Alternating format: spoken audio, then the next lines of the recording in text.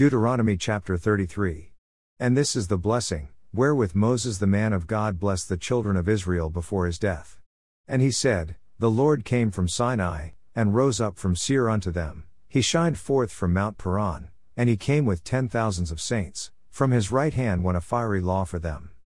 Yea, he loved the people, all his saints are in thy hand, and they sat down at thy feet, every one shall receive of thy words.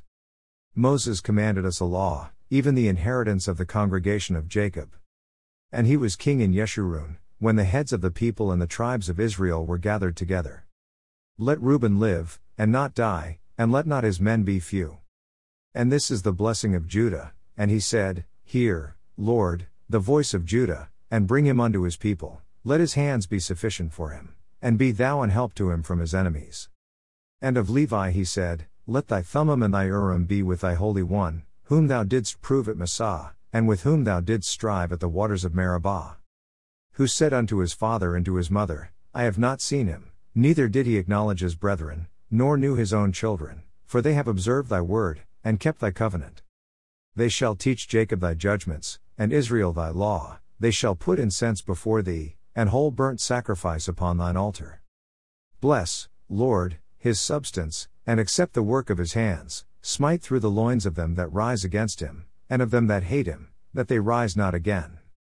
And of Benjamin he said, The beloved of the Lord shall dwell in safety by him, and the Lord shall cover him all the day long, and he shall dwell between his shoulders. And of Joseph he said, Blessed of the Lord be his land, for the precious things of heaven, for the dew, and for the deep that coucheth beneath. And for the precious fruits brought forth by the sun, and for the precious things put forth by the moon.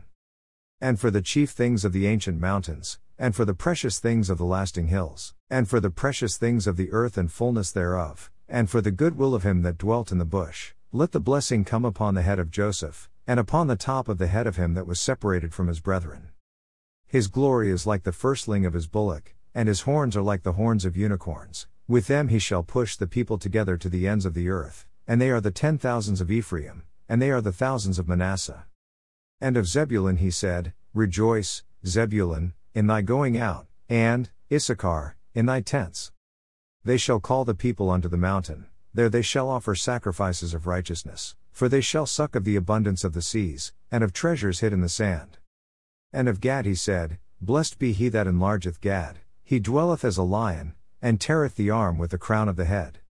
And he provided the first part for himself, because there, in a portion of the lawgiver, was he seated, and he came with the heads of the people, he executed the justice of the Lord, and his judgments with Israel. And of Dan he said, Dan is a lion's whelp, he shall leap from Bashan.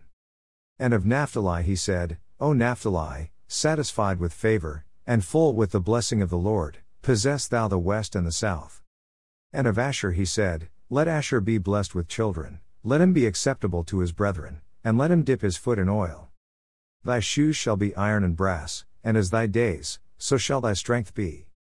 There is none like unto the God of Yeshurun, who rideth upon the heaven in thy help, and in his excellency on the sky. The eternal God is thy refuge, and underneath are the everlasting arms, and he shall thrust out the enemy from before thee, and shall say, Destroy them. Israel then shall dwell in safety alone, the fountain of Jacob shall be upon a land of corn and wine, also his heavens shall drop down dew.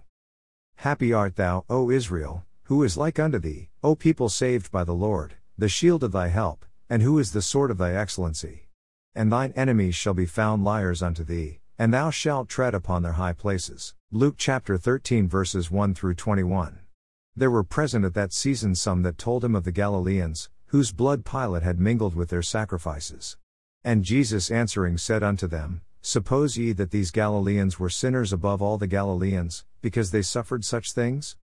I tell you, nay, but, except ye repent, ye shall all likewise perish. Or those 18, upon whom the tower in Siloam fell, and slew them, think ye that they were sinners above all men that dwelt in Jerusalem? I tell you, nay, but, except ye repent, ye shall all likewise perish. He spake also this parable, a certain man had a fig tree planted in his vineyard, and he came and sought fruit thereon, and found none.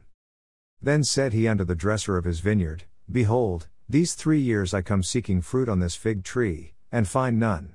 cut it down, why cumbereth it the ground? And he answering said unto him, Lord, let it alone this year also, till I shall dig about it, and dung it. And if it bear fruit, well, and if not, then after that thou shalt cut it down. And he was teaching in one of the synagogues on the Sabbath. And, behold, there was a woman which had a spirit of infirmity 18 years, and was bowed together, and could in no wise lift up herself.